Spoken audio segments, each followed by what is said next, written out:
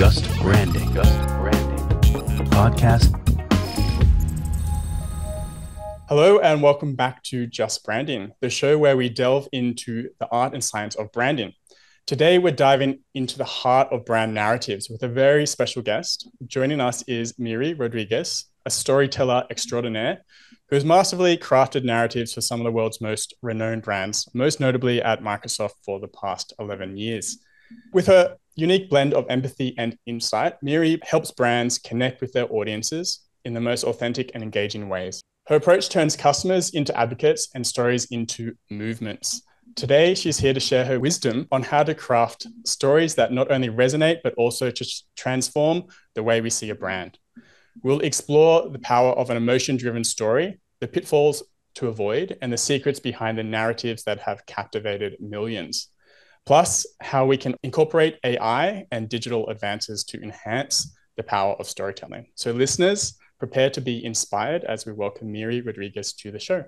Miri, thank you for joining us on Just Branding. Oh, thank you both. I don't even know when we started this because we were having so much fun backstage, but I'm glad to be here. Thanks for having me so much. I had to snap out of that mode. You're like, we're on. I'm like, we're on. Here we are. Well, thank you. Thank you for the platform and thank you for having me. I'm so excited. Awesome. It's great to have you here. I can just tell from the fun we were having backstage. This is good. Jacob's going to have to keep us in order. I'm not going to get a word in. I can tell you. Our audience is going to be very surprised, and we are going to be surprised because we don't even know what's going to happen next. Well, the thing is, Miri, right? You've picked on your specialism is a subject I'm highly passionate about as well, which is storytelling. Yes. But what I'm really excited about what we hopefully will dive into throughout this episode is how we take the concepts of storytelling and make them useful to brands and particularly within organizations. That is going to be super exciting. But without further ado, I know Jacob's got some proper, a proper structure to this. So I'll hand back off to him, but I'm excited about what's coming up. Me too. Me too. Well, before we start, did you want to share a little bit with our listeners about, your history, your journey into branding, perhaps how you came to write the book on brand storytelling, which just came out, before we jump into it? Yeah, thank you. So, I was never a person, I'm a writer, but funny enough, I never was the kind of person that said, I want to write a book. And so I just write for writing. It's my passion, is what I do. I was in London, actually, giving a talk around brand storytelling. And the publishing house was there. They asked me to write the book. And I said no. I said no 3 times. I was like, nope, not doing that, not writing a book. But they eventually convinced me under the notion that the things that I was sharing with people were so good that I was sharing them one-on-one, one too many, being 500, maybe 1,000, 2,000 people. But if I wrote the book, people all over the world could really just absorb this and learn and democratize storytelling. And that really resonated with me. I was like, yes, I want to do that. I want to democratize storytelling because a lot of people are confused about what it is, how to implement it, what to do with it, how to leverage it, and really the power of it, and also the ethics of it, because a lot of people don't know how. Once they get this power, they're like, oh my gosh, what can I do with this? Everything. And so I felt a sense of responsibility, and that's how the book came about. I'm at Microsoft 11 years. 6 of those have been a storyteller. It is an actual role. It's a title. We have around 4,000 storytellers worldwide at Microsoft, which is fascinating. And I sit on the Council for Storytelling, which is 6 of us kind of leading the Global Storytelling Commission at Microsoft. And it's exciting times, especially in the era of AI. I know we're going to get into this soon. But for me, when I started this whole thing and when I started my career in comms, never would I have imagined would be here having this conversation on the digital platform, connecting from all parts of the world with listeners from all over the world. So technology has played a beautiful role in the stories and the stories we tell and how we tell them. So I'm here to talk about that, how I've done it and how we can all learn from my do not do it at home mistakes, which I made many. So the book is a lot about that too. All the things that you should not try at home because I did and I failed. We all do. You've definitely reached the pinnacle of your career here, making your way onto Just Branding. Well, thank you. This is it. It won't get better than this. Where do I go from here? It is all right? I'm retiring. I'm done. Please don't. We need more of you. But well, there's 4,000 others to choose from, Matt. So there's quite a lot. mind blown by that, actually. We can get into Miri, that. can I ask a quick question about what you just said, though? Yeah. So you said that there's a number of storytellers, actual positions in Microsoft. How long has that been the case? And like, just give us a bit of a sense of how that came about. Because was that you? Was that before you? Or how did that come about? Because that's quite remarkable. It is. It was not before me. So basically, when I was there, Satya, the new CEO, came on board, and he really came in to shift culture from the inside out. And one of his things, it was at a time where we were taking our on-premises to the cloud. So the cloud shift, the digital transformation shift within Microsoft. So not outside, within our own engineers. And this was a very vulnerable time, right? Because our engineers didn't know how to be cloud engineers. They had never been cloud engineers. Cloud didn't exist. And so it was something new and something that they were navigating. And Satya decided, hey, why don't we tell those stories? We've never gone inside and said, what's happening inside Microsoft? So it was a new approach to how the brand shows up in a way that is new, that it's fresh, and that consumers could actually, and possible customers could empathize back with the brand. That was new because Microsoft was, before that, you know, an enigma. Nobody knew who worked there and what they were doing and where they were.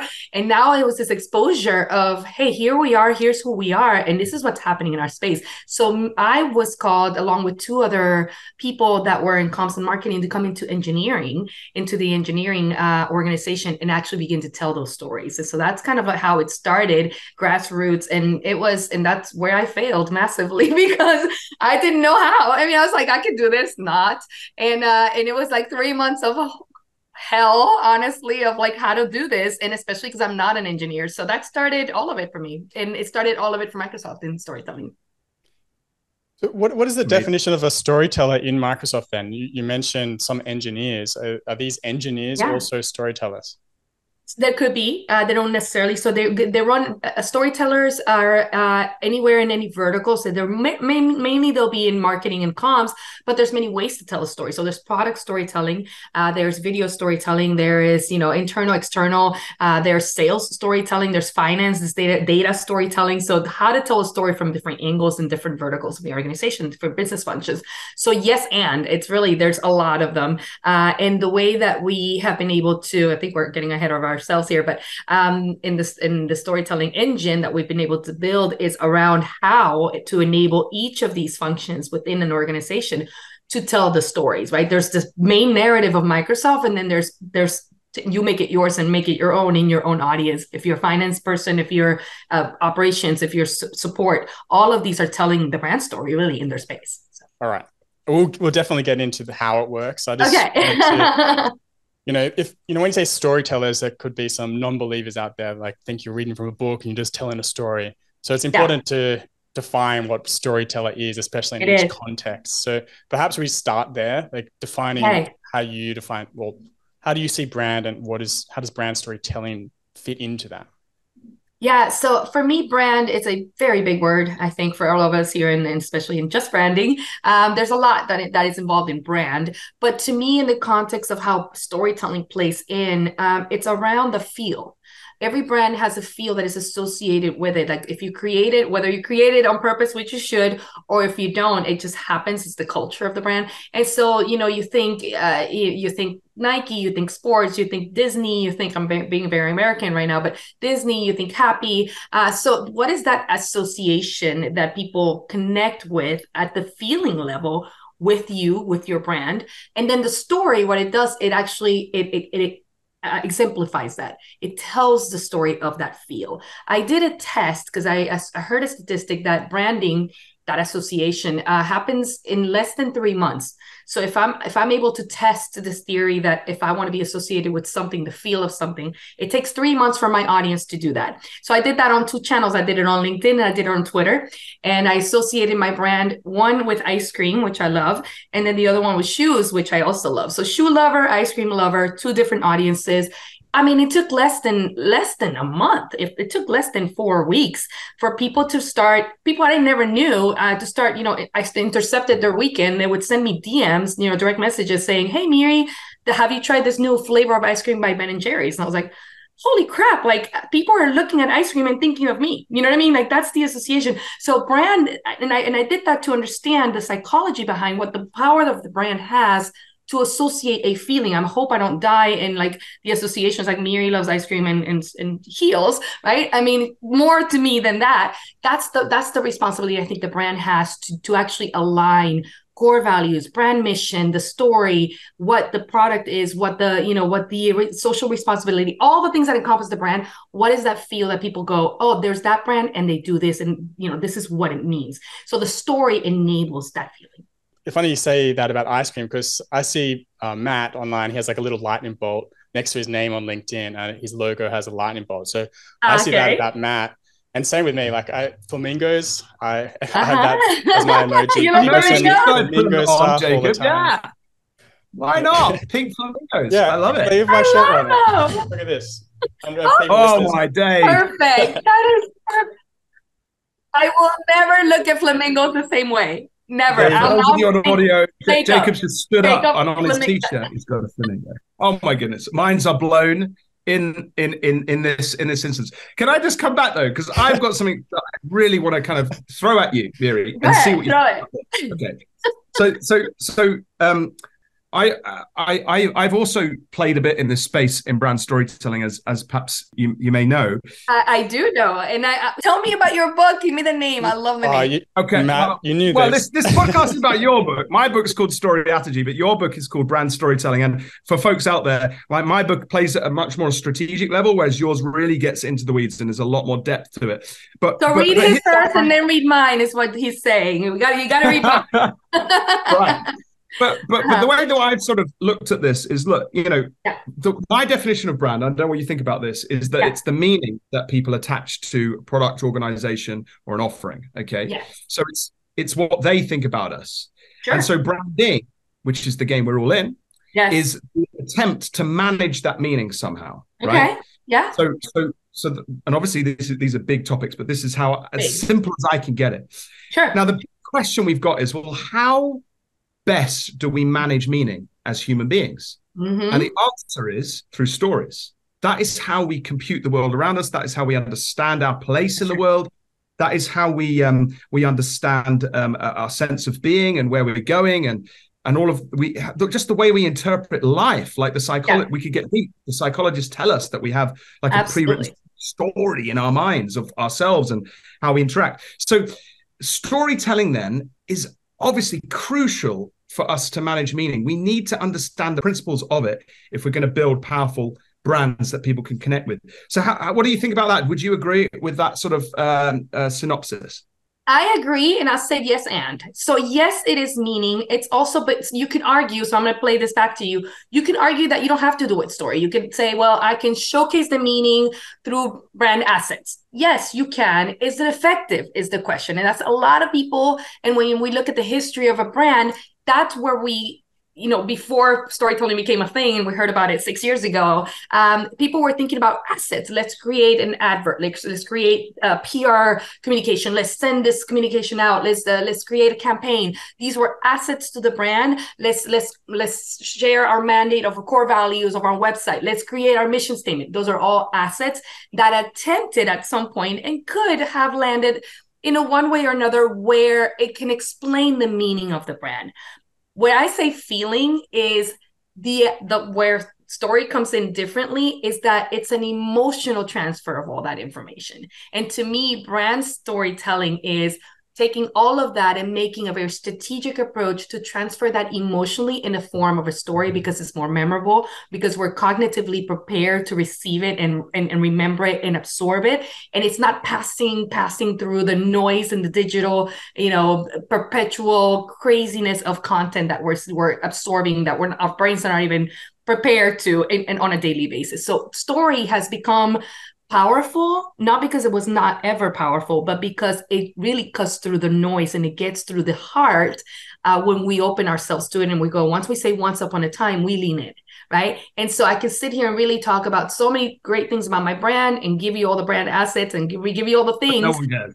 Yeah. It doesn't matter. It'll pass me right by. I'll remember 2% of it tomorrow, but if I tell the story, if I give you like the origin story of the brand, the why, it really weaves all of it together in a way that that just works for all, because we're meant for stories. We live for stories. And if you can tell stories that that allow the customer to become part of that story, or at least Oh gosh, resonate with that, even like more. that's the goal. That is the Yeah, for goal, sure. because now the customer sees themselves, right? And now it's their story. It's not the brand story. Yes. It's them with the brand. And now they are emotionally even more attached, embedded, and they're looking for the outcome. Like, what happens to the character? Because I'm the character, right? What happens to me in the story, which is even, I mean, that's a whole other strategy. We can be here all day on that. So A follow-up question on that. So if it's about the why and the emotion and the customer seeing themselves in the story, how do you find the balance between being what's, authentic for the brand, but also connects with the customer?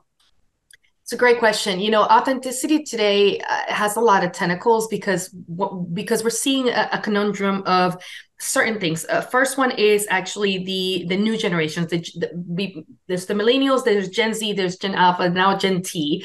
And these generations are each weaving their own part of the story of the brand. So they are the ones driving some part of that story. It's example, you put out a product, a brand puts out a product, and the product is a great product. There's a lot of features, and you're going out to market with all the great campaign around it. If Generation Z, who tends to actually review with their peers the product before they even consider even buying it, if they have a narrative about the product, even though your brand is having a narrative over here about how great the product is, it actually could clash. They could say, well, that was not created green or ethical, and so now the product itself, being a good product, may actually fall into this either it could even be a false narrative. We don't know. And so there's this conundrum that we're seeing in what brand storytelling is doing, because there's a lot of noise from people that are not the brand telling the story of the brand. There's brand storytellers out there for your brand. So there's the opportunity for brands, and really the responsibility for brands, to really drive what is the actual story and the narrative and the why. And especially in today's socially charged and emotionally charged world, because this is an emotional connection that we're making with customers. And so for us to really think about what it means, and back to that feeling, I'll give you the example. At Microsoft, for a long time, our mission was to deliver a PC on every desk in every home. That was what we did for many years, and that's how it worked. Enter the Amazons, enter the Googles, enter the Facebooks of the world in the digital age. We're seeing, an immediate shift in our environment and where we were sitting in the market. And Satya came in and he's like, we're going to change a narrative. Our story is going to be to empower every person and organization on the planet to achieve more. Empowering is the story. Empowering is the feeling. I wake up not to deliver a product or create a product. I wake up to empower something or someone. That's powerful. That's what I do. And so my story is that at Microsoft, the story of Microsoft is that. And when we think about it from that perspective, any consumer saying anything different, when you hear empower, you're going to associate that with Microsoft. And so Microsoft has done a really great job to deliver that over the years, where now you associate it and you can't undo it, right? It's like, I can't unsee now if I go to the zoo, or even here in Florida, we get actually wild flamingos. If I see a wild flamingo, oh, Jacob, right? It's a thing. It's going to happen. It's a psychology thing. So the brand has a lot of responsibility and a lot of strategic work to do to enable that narrative against all odds and against the environments that play for brand storytellers everywhere. Brands must consistently communicate the right message then. So if they're going to tell the story, they have to keep doing it over and over, and they have to define what that message is. And I think that's the perfect leeway into, your storytelling machine that you speak of. So can you talk about how this machine, storytelling machine works? Yeah, one of the things I keep seeing, I consult with brands all over the world, and big and small, Fortune, 100 all the way to mom and pops.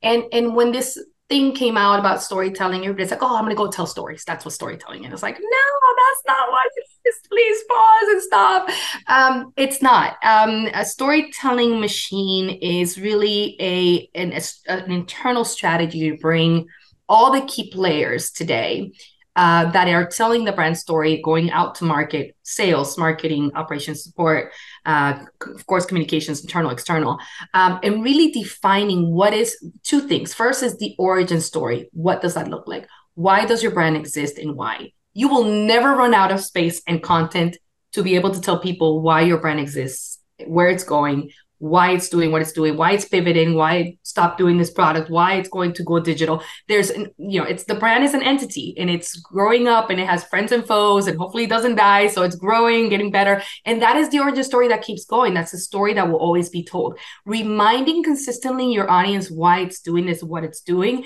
It's a beautiful way to embed the narrative, the origin story that continues through anything that you do. So it's not a marketing plot and it's not a campaign, it's not a tactic. It's a continuous approach. And that takes everyone to understand. That takes, the machine is going to be creating a central location, an assets location where you're creating the story, you're creating, and I talk about it in my book, assets, decks, kits. You're educating from the inside out and using your own storytellers, your employees, your partners, your vendors to tell that story from the inside out. Understand the story and tell it in their own way, right? That's the first one. The second one is then the storylets, the mini stories that combine from each of the verticals. We were talking about this offline. People in finance, people in operations, that they take that story, make it theirs, and now that story means something different. To empower someone in finance looks different than at Microsoft than to empower a 12-year-old playing Xbox, to empower a 50-year-old cloud engineer, to empower a government entity. I empower government entities. And so that's my job, but I'm still empowering under that umbrella of to empower every person and organization on the planet. So if you're able to look at your mission as a brand today, read your mission statement. Is it something that people know? Does it have a feeling in it? Does it talk about your audience? And if it doesn't, people probably don't even know your mission statement. Your employees know it. I mean, is it just a statement because the shareholders need it and the About Us section of the website, or is it the mandate? Is it the story? And so I invite people to really think about what are you telling people about your brand and what is the feeling that it's creating when they come in contact with your brand. And that machine does that. You're able to create, it is an opportunity today to create all of that from the inside out and to sit and invite people that you never did, siloed, organize it with sub-organizations, bring them on a table and say, truly, what is our story and what are we telling people out there and who's saying what and when? And so you build that machine. We've done it at an organization as large as Microsoft, 170,000 employees. So probably you can do it too. 170,000. Wow. So that's a very high level overview of the machine, right? Defining the why. It is. It's very well. I mean, how much time do we have? I know. Well, this is the meaty part of the podcast, so we'll dive deeper. We'll dive deeper. You define the why, and you repeat it, and you create your own stories for each individual, make it your own. How do you do that especially with an organization of that size? How do you make it scalable? Yeah. So I told you I failed. And so for me, that was my question. How do I do this? It's massive. I thought I could. I had some comms chops, some marketing chops. None of it helped. What actually ended up happening in my case, which the book came about because of that, I thought about stories as a product. So I use design thinking approach to craft and design stories. Stories, before they're told, you got to tell them where to go, right? Before you tell them, you got to tell them where to go. And so there's this deep strategy around what happens to the story, what is the mission of the story, where is the story going, and why. I use design thinking. And so the 5 steps of design thinking, which is to empathize, to define, ideate, prototype, and then to test the story. And that helped me it helped us sit in a room and go, well, first of all, who are we empathizing with and why? And that was a very deep question. I didn't know, first of all, personally, that empathy was a skill set that we can acquire. I thought it was a personality trait. I'm not an empathic person, I don't have empathy naturally, so I had to build it. I was like, my kids will call me cold and ruthless, and I'm like, yes, and you know what I mean? So I was like, no empathy over here. And so I was like, what is this? How do I even begin to apply this into my work? And so I learned that there are actually 3 levels of empathy. I won't get deeper into this, but there's a way for us to cognitively, emotionally, compassionately get people to see our brand as human. So humanizing the brand is no longer talking human on social media. It is there's a Miri behind Microsoft. There's an engineer who's struggling behind Microsoft. And so now we break the idea that the brand stands alone as a big brand and a big tech brand. And it's now there's people behind that brand. And there's people that we can connect with if I'm struggling, you're probably struggling. If I'm having doubts about cloud, you're probably having doubts about cloud. So there's a lot of that conversation that enabled through the empathy. So empathy became a value, and it became the way for us to look at content differently. It was no longer creating content for content's sake. It was, who is our audience? Who are we empathizing with? That's a big question to ask. And it sounds like, duh, we got to do that. But a lot of people don't do that. A lot of people don't sit and put on paper, who is our audience and who do we want to empathize with? And also who do we want them to empathize with us? Like, what is the empathy level we want them to have with us? How vulnerable are we willing to get as a brand to show our humanity? Then defining the audience, defining the characters.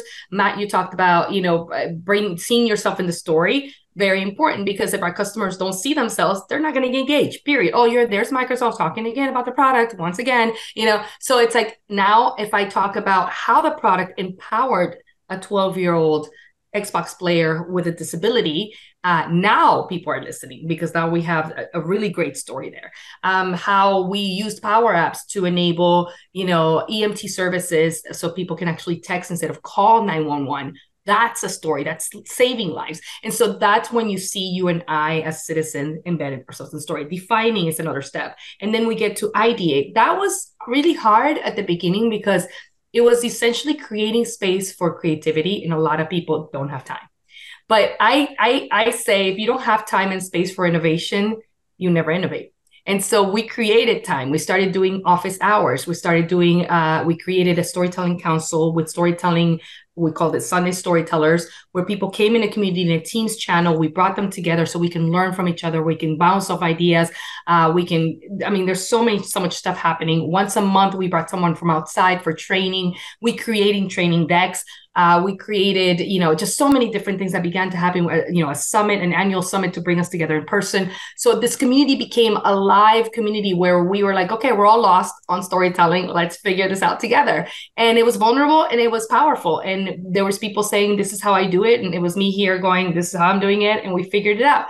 So creativity is important, and in creating the space for that and allowing that white space is important. And it needs to happen from the top down. Leadership has to buy in. Leadership has to say, let's dedicate 1 hour a week where the teams come together and just create. And it's a long-term approach. It's not an ad. It is not a campaign. And it's not going to, you're not going to monetize it tomorrow, but you will in the long term, because you're going to start seeing those results. And then testing and prototyping and testing. As the name says, this is ideas that are not fully fleshed. We weren't producing huge, big productions of, multi-million-dollar stories immediately. We were just saying, hey, let's see what works. If we're empathizing with this audience, if we tell this story, what happens? And we began with, let's say, for me in my space with engineers, one story, and it became so good and so powerful that it became a 6-part series, because people were like, we want more.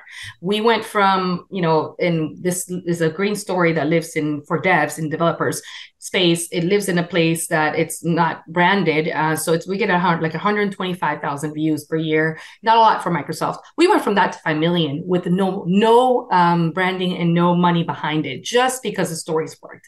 So they work. People know and learn and share a good story. I use design thinking. You don't have to, but create a machine that has a methodology for developing, crafting, designing, and delivering stories, not just telling. So, you've crafted this story. Just what does that look like in terms of the nuts and bolts? Is that like just a document, a Microsoft Word document? See what I did there? Didn't mention Word. You excel at this. Very, very good. You made a great PowerPoint. But in all seriousness, so is that like a document that sits somewhere? And then how do you test that though? Are you inviting colleagues to post that and just to kind of assess response rates? How does that sort of work? Yeah. All of it, yes, yes, and you can start with that. You can start with a whiteboard with the sequence of stories and what we build a story arc. It can be on paper, it can be a Word document or not. It literally is building the story arc. Each of these phases. Step one, empathize. It's empathizing with my audience. Who's my audience? What am I doing? Exposition of the story. So I'm building the story arc, and then depending on who my audience is, and this is where I failed as well. I was like, oh, great, reels are coming out. Let's do reels. Well, my audience is engineers. Engineers don't like reels, and engineers don't even like me. You know what I mean? Like, that's just they're like, "Who are you? Why are you here?" So I was like, "Okay, this is not working." So I had to empathize with them, and when I did that, I was like, "Okay, how does an engineer consume content? How are they going to like my stories? I have a great story, but it's not working. I can't deliver it. How will they consume it?" And then through empathy and a lot of time and a lot of patience in interviewing them and understanding my audience, which is the engineers, I learned that they like short pointer blogs that lead to technical papers. They like to read, and they like 800-word blogs. So I turned a story into an 800-word blog, and it was a ghost blog because I wrote it by another engineer, and then they loved it and they ate it up. So it's asking yourself your question, the very basic question: how does your audience consume content? One story can be told in multiple ways and delivered and formatted in many ways, and it will depend on your audience, and that's the empathy part. 100%. I think this focus on audience and storytelling is absolutely crucial. One of the approaches that I've found works really, really well, and it's exactly what you're saying, I think, just perhaps with different words, is that basically the mistake some people make when they think about storytelling, I find, is that they try and make themselves the hero of the story. Yeah. And ultimately, that's boring for a lot of people, right? This idea of empathy, like you were saying, and other people can put themselves in it. What you have to do, the trick, the magic, is to make your audience the hero of the story, or at least someone like them, so that they can connect and they can immediately be like, oh, I get this, right? So one thing, here's another thing to throw at you and the listeners, right? I don't know if you utilize it. I mean, you talked about the story arc, okay? And one of the people that did a lot of work in that space, quite famously, is Joseph Campbell, who wrote a book called The Hero with 1,000 Faces. And through his research, you're probably very familiar with it, but just for our listeners' point of view, through his research, he kind of discovered, there's a number of them, but he's one of the people, quite famously, that kind of realized that stories have this similar arc, to all of them. He called it the monomyth. Yes. Yeah, and he had this kind of whole structure, which I love, because it's just like, I love it. Me too. Yeah, I mean, it's unbelievable. Once you know this, guys, folks, you're like, what? So, like, I know. let me tell you real quick, right? The hero starts off in their ordinary world. There's this call to adventure. A mentor shows up. The hero, not really keen on the mentor, not really wanting an adventure, kind of resists. But something happens. The hero has to leave their ordinary world, and they're suddenly out of their comfort zone, and they're traveling through this unknown. There's, like you were saying, Miri, there's like villains, and then there's people that help them. And then ultimately the whole story comes around a massive crisis. I don't know, an asteroid's hitting the earth, or a ring has to be destroyed in a mountain, or the Hunger Games have to be won, or whatever it is. It's like unbelievably chaotic. But the hero remembers what the mentor shared with them at the start. And suddenly the Force is being able, the hero builds their strength. They use the Force, they destroy the Death Star. We are through. And everybody's like, yes. And we all love a win. We want the good guys to win. And then the hero gets that victory. The hero goes back into their ordinary world. And we all just like breathe a massive sigh of relief. We're like, oh my days, this has been great. But one thing and that's the story arc. But one thing that's amazing is that along the way, the hero always learns something about their character, or there's a problem the hero has to deal with on a personal level, as well as this kind of Yes. And so the whole thing is just like, we just love it. Like, all of us are consumed by that story arc again and again and again and again in our lives. So why have I said all that? Well, first of all, because I think it's really interesting, but I think it plays massively into what you were saying, right? Which is that if we understand our audience, we can understand the crisis or the challenges that they're going to have in their story that's coming up. And I always like to think, well, well, in their story, what is the brand? And my answer to that is the brand is actually the mentor at the start. It's helping, giving you stuff that you don't really realize, giving you advice, giving you thoughts. It's going to be with you. Oh, wow. There we are. She's dropped the brand. The brand.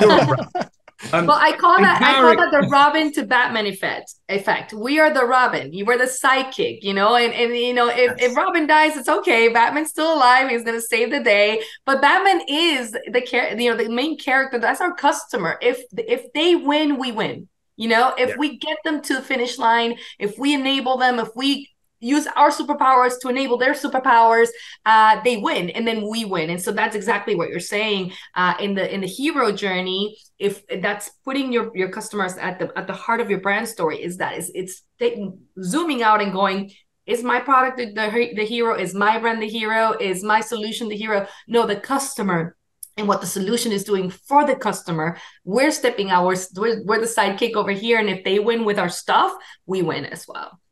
Yeah, there's I love that section in your book about Robin and Batman. That's fantastic. And that's exactly what we're talking about. So I just think that is just so exciting. And what I think is particularly exciting and is something that you said earlier. And you said it wasn't like stories suddenly became useful, right, to us.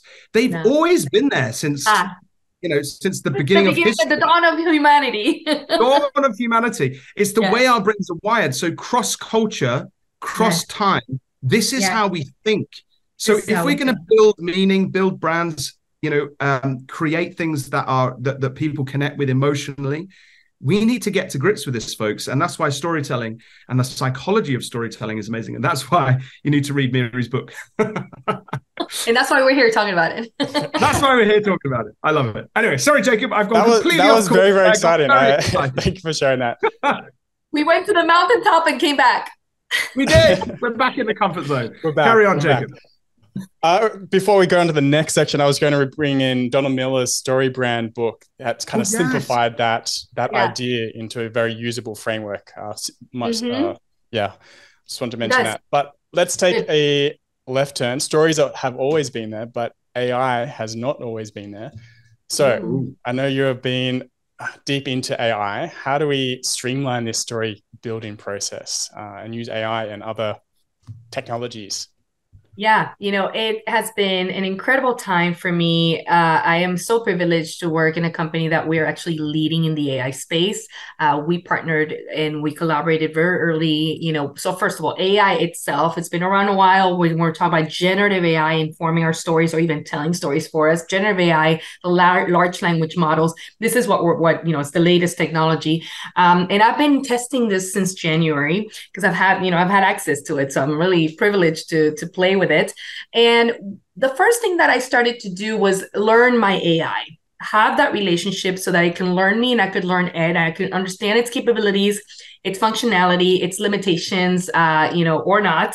And I think that's very important for everyone to really think about when you're using a large language model, tools such as ChatGPT, Bing Chat, because it is learning from us. That's the first thing I have to say. There's a responsibility, and we're calling that responsible AI, that we have to have because it is informing and it's learning from us as we go. So it is not an all one-stop shop, know-it-all that we draw from.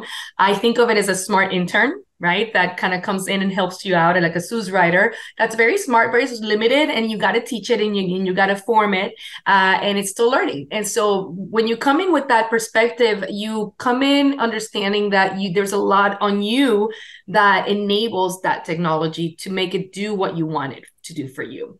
What I have learned so far with integrating AI in my storytelling, a lot of people will be like, oh, now I can write the story for me. Yes, but no, it probably will not do it justice. And especially if we're intending to be empathetic toward our audiences, it's not going to give you a lot. I've tested it, maybe 80%. It's actually good-ish content. Doesn't sound like me, even though I'm training it to sound like me. So it's getting better. Will it get there? Possibly. But I think the opportunity for all of us here and the way that I have learned it is in that empathy factor of learning our audiences and how we're going to deliver the story arc. AI, it has helped me remove a bunch of things. Number one, my biases. I come in and I write with biases because I have them. I'm a Latina immigrant from Venezuela in the States. As much as I want to strip that off of me to write neutral global content, that's not going to happen. I don't think like a CIO. So it takes me a lot of research to write a piece for a CIO, and I'm trained, but I have limitations. And so when I run my content through AI, it actually gives me a lot more context in the exposition part of the arc, right? So story is the arc, the regular story arc is exposition, rise in action, climax, falling action, and its conclusion. Every story follows that approach. You may not land it that way. You can start with the climax, right? And say, you know, bombastic, let's start with the death of whatever. That's okay. That's your audience. But there's, you know, it all follows the sequence. And so in the exposition, I've learned that it can give me a lot more context than I didn't have before. I'll give you a real example. If I'm writing content for a governor or a CIO in a state agency, which I am, there's live news happening at the state and local level here in the US that these governors are not only flirting with the technology, they're also writing regulations about it. And there's mandates and executive orders. Now, it would take me months, and I would probably not be successful 100%, to try to go state by state, city by city, locality, municipality, to see what was the latest order that came out last night. What I can do right now is I can say, hey, AI, what is the latest orders that came out in the US related to AI? And it'll list them and it'll tell me the sources. And now I have context to say, oh, I probably need to tweak my content a little bit, this content that I wrote yesterday, and now won't land because there's this happening. And that is something that we didn't have before. And so many failed attempts to deliver content. And now with, you know, social media going so rapidly, the digital space, we have an opportunity to pause, run it by, and have it really give us the context that serves the landscape to our audiences. So now we can be extra empathetic to our audiences, which is fascinating. In the rising action, it actually can give you the pacing. It can say, hey, Miri, you're going too fast. Your character is moving too fast or too slow for this audience. Get to the point faster, or slow down because they don't know a whole lot about this topic. You think they do, but they don't. In the climax, it can actually deliver several ways to the climax point and say, you're going here. There's other ways that this character can actually, you know, deliver that very, mountaintop moment. There's different ways. So it gives me 3 or 4 that I hadn't considered. At max, I've done 2. It can give me 6. It's giving me up to 6. In the falling action and the conclusion, same thing. It actually has a predictive and an emotion analysis that when I ask it, is this emotion, what are the emotions that this, or the themes in the story for this audience, it's going to say, hey, too emotional, Miri, you're being too Latina, slow down. This is an engineers. They don't care about that. I'm like, okay, great. You know, it's too bombastic, slow down. Or no, you need more. You got to get more compelling. There's a sense of urgency. So it can actually give me the perspectives that I had not considered and the angles that I had not considered with additional storylines that I had not considered. One of the things that I ask everyone when they try AI is run your content and ask the question, first of all, reverse engineer it. Say, what are the themes in this story? So write a story, whatever story, and ask AI, ChatGPT, what are the themes? You're going to get immediately a list of themes of what this AI is reading about your story. And half of it you probably didn't intend. You know what I mean? Like, oh, that's the theme I was, okay. And so it really reads it back as reverse engineering the abstract of what you meant in the story, and enables you to really make it compelling and even more empathetic toward your audience. You kept mentioning that you taught it, like you taught the AI. So I'd like to know what you're feeding it, and on a more practical sense, like the framework. Are you telling it to say, I use this framework, and then I'll output some questions like, what is the main character? And then you input more information. Because I found that if you put garbage in, you get garbage out. So the more you give it, the better the results are going to be. So you have to set those parameters. So I'm curious to the parameters that you use, and also what you've trained the model on, or the GPT on. So I'll use ChatGPT because it's an open source and most people can use it. Right now I'm also using Bing Chat, but a lot of people don't have access to that yet. And it's a lot more involved and there's a lot more technology behind it, which is even cooler. But in ChatGPT, because, you know, everyone can access it, most people can access it right now. The first thing I've done is I have kept the chat by itself going. So new chat. And the reason I've done that is because I want to see I've asked it the same question at different times about the same content to see what it gives me and to see its evolution. So I want to keep track of that, by the way. So keep track of your chat. Don't delete it or don't run one long chat. Just start asking. Every time you chat with it, create a new chat is what I'm saying. I've taught it who I am, right? I'm like, I'm Miri. This is what I do. This is my LinkedIn profile. This is who's feeding you. This is who you're talking to, right? It gets to know me. Hey, Miri, nice to meet you. I actually give it a name. Its name is Remy, which is Miri backwards. So now we're friends. And now I've told it how, when, like basically my voice. Here's my tone, here's my voice. And I typically will create, I'll start with whatever content. I'm like, hey, turn this paragraph into a story with, this character. So I give it a context. It's going to give me about 80% of a story that is not mine. It's gonna give me whatever it's gonna give me, and then I take it and I give it the different angles. It's not for me to write it, but I want to see how it's thinking. And I said, for example, okay, turn the story, simplify it for a 5-year-old. Make it more compelling for a CIO or a CEO level, a CIO in Brazil. And so now I start adding intersectionality to the story to understand what it's changing and why.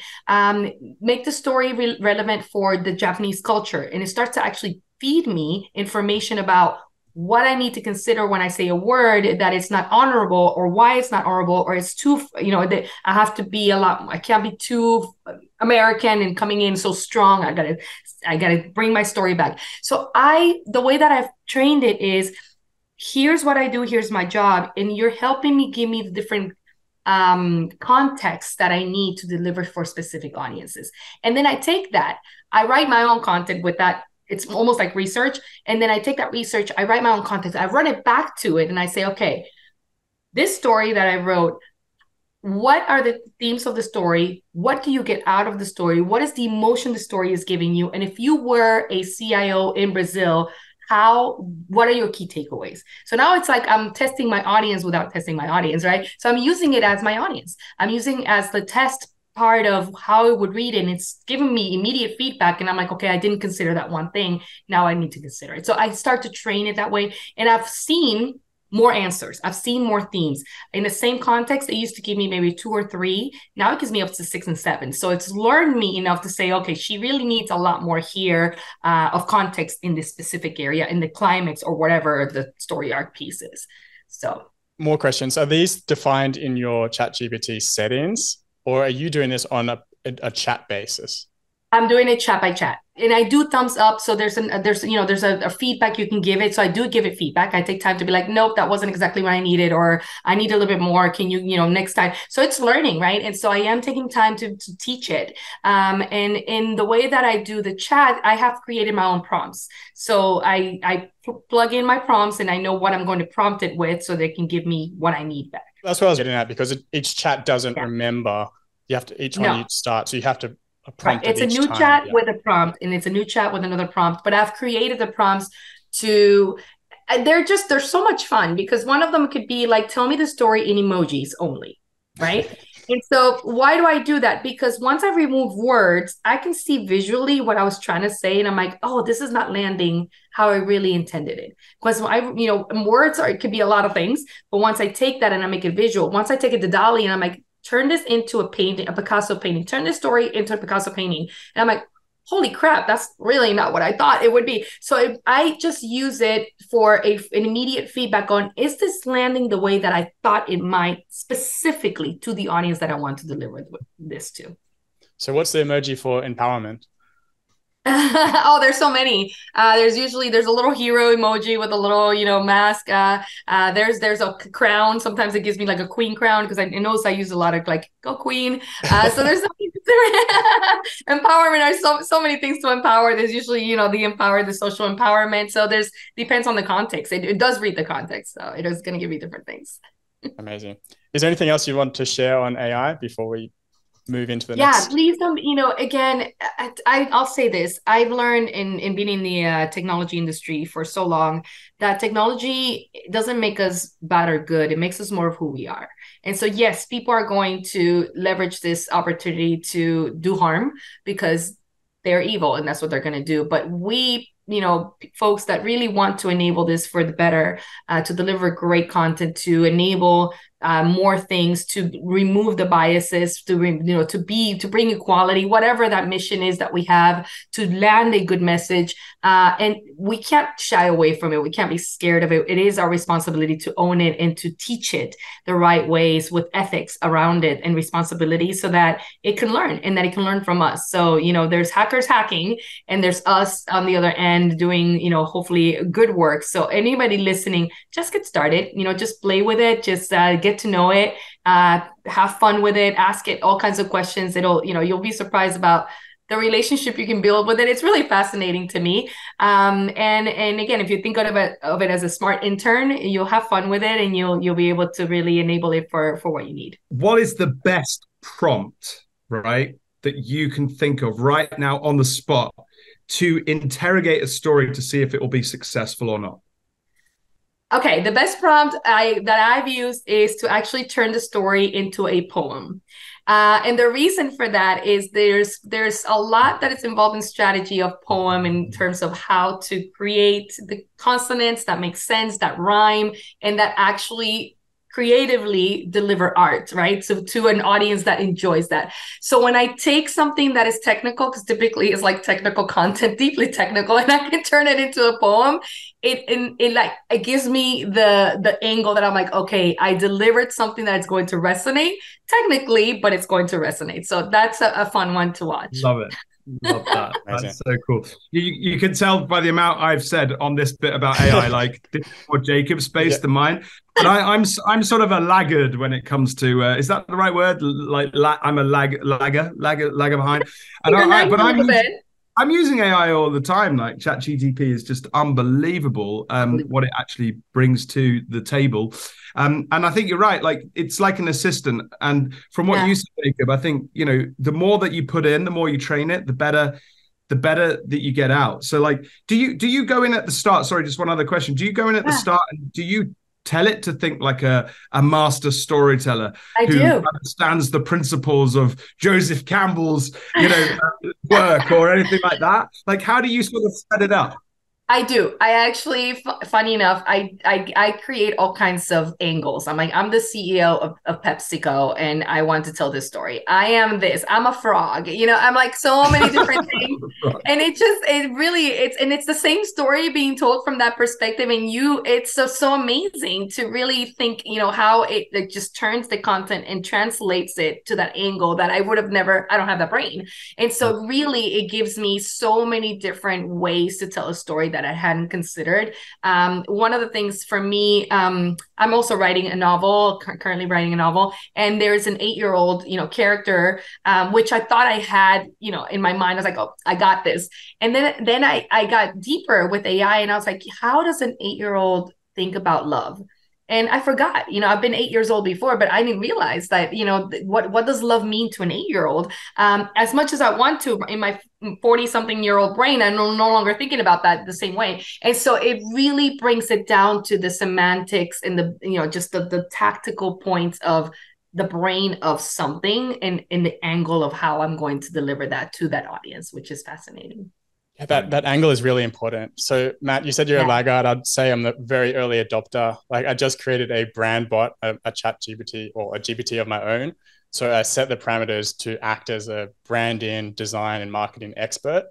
And with those instructions and some other variables, it just created this bot. And now you can just click a button and acts as that own GPT. So I noticed that, Jacob. Like, I tried to access it, and it was like your version of ChatGPT. You need plus, At the moment, you need plus. It's coming or something, and I was like, "Flipping Jacob, he's there again, right on the razor's edge." There's me blundering behind, old man laggard.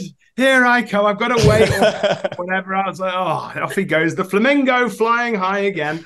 And then I thought, it's 6 o'clock my time. So when you say lager, I can't help but think of a beer. Like, that's all that my brain is like. I have flamingos and beer. Like, it's 11 p.m. my time, so I've already had my beer. So I'm on my fifth. But no, I'm kidding. No, brilliant, absolutely brilliant. I think the more that we use AI, and Jacob, that's a genius idea of yours to kind of create that bot. I think that's great. Maybe you could create one, Miri, on storytelling. Like, you could create one that other people could start teaching it as well. Yeah, I love that. I also should say around that, I think there's beyond the bots, and I love the bots. Guidelines should be, Mm. created, policy. There's, when we think of marketing, for example, there are guidelines. There's, marketing associations that kind of talk about the ethics of, that transaction. Storytelling is such a powerful emotional tool. We really can move hearts and minds with it. And now with I mean, it's supercharged. There was a colleague of mine who actually did a test. He's the head of comms in his, it's a tech company. It's a partner at Microsoft. And he did a survey, and he actually got 15,000 responses, which is incredible. I've never heard of that. Anyways, he had AI only content that he created. He had human only content and a human plus AI. And 100% without fail, everybody chose the AI plus human content creation. And it was fascinating. And I say that because, the question always will be, well, will it replace us? Will it replace me eventually if it's able to learn you so much that, eventually. And no, the reason I say that is because it will never know the relationship I have with my customers. It will never know the depth of conversation that I get in a one-on-one interview with my engineers.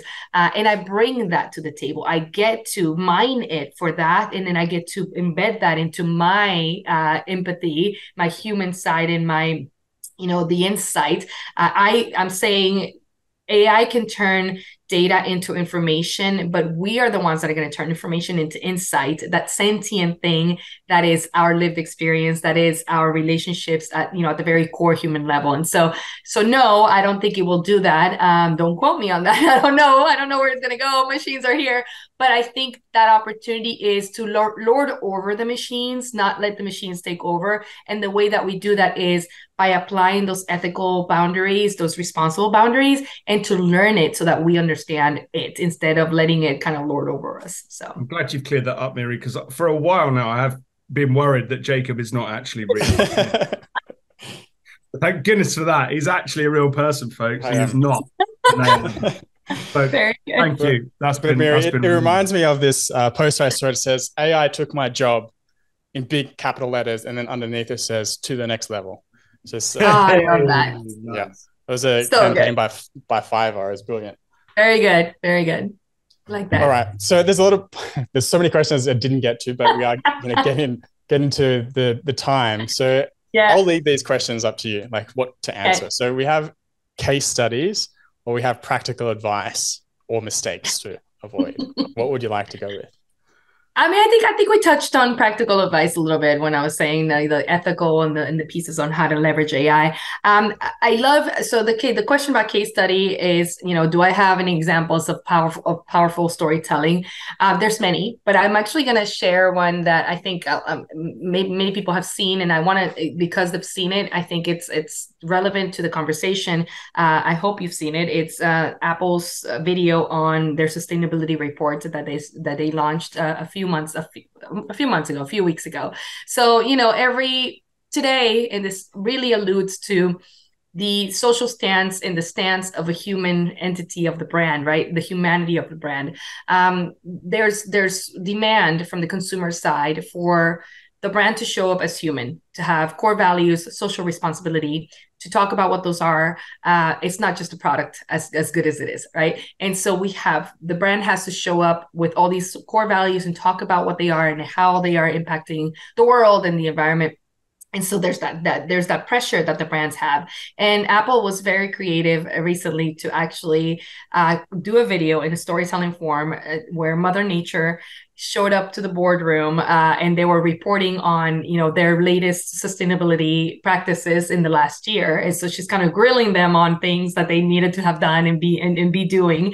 And I found it incredibly powerful from a storytelling perspective, because personifying Mother Nature does exactly what we've been talking about, Matt and Jacob, around the character.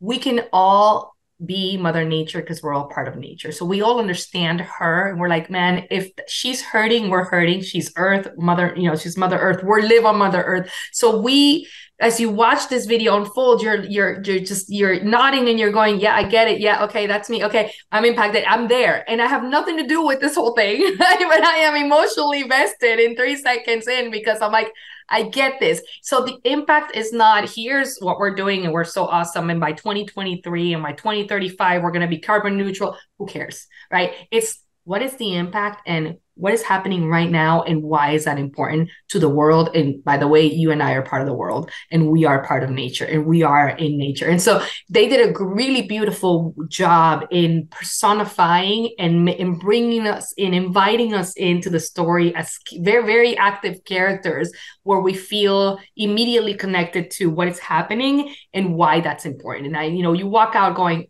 you're brilliant. I mean, this is exactly what any story should do.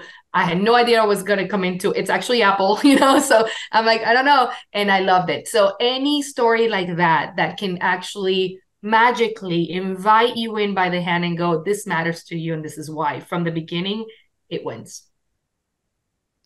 Love it. That's a great one to end on. So before we wrap up, can you please let us know any key takeaways you want to share and where people can find you and connect with you? Not where they can find you. Let's say connect. Well, you can find me, I'm just kidding. No, online, you can find me online for sure. MiriRod.com, that's MIRIROD.com. And you shoot me an email. Let me know what you're thinking, thoughts, questions, if we didn't get to all of them today. I do endeavor to respond personally. It'll take me maybe a few days, but I will, I promise. It's something I pride myself on. I do want to connect with people one-on-one and especially answer questions. LinkedIn, of course, Miri Rodriguez, and my social avatar is my handle is at Miri Rod. So any of those places, Instagram, you can find me as well. And advice is get started. Don't be afraid to try tools and to tell stories. We all started somewhere. We're not master storytellers, but we do have the cognitive ability. You ask a child today, how was school? And he or she or they are going to tell you a story, right? They're not going to say, unless they say good or fine. They look at me like a blank They could face. tell you a story, and that's because that's how we communicate. That's our innate ability to do so. So bring that to the table. It's not that hard, but there's strategy behind it. So don't just tell stories, design them with impact, with intention, with empathy, and with curiosity. Create the space for curiosity as well. Miri, it's been absolutely fantastic having you on. You're such a bundle of energy. You've dropped so much value. We really appreciate it. Yeah, folks, buy this book. It's called Brand Storytelling. Oh, we're all sharing it on screen right now. It's in the 2nd edition by Miri. It goes through all of the things that we've touched on in the podcast and loads more that we haven't even had a chance to get through to. So please do that. And Miri, thanks so much. We really appreciate it. To all the folks at home, thanks for listening in. Please like Just Branding. We don't often mention this, but if you found some value in this episode, please drop us a review. We'd really appreciate it. 5 stars if you're wondering how many stars to give. That's what you got to do. We really appreciate it, and it's been an absolute honor. Take care of yourself, Miri. Keep in touch. Thank you. Thank you. Thanks for having me. Thank you.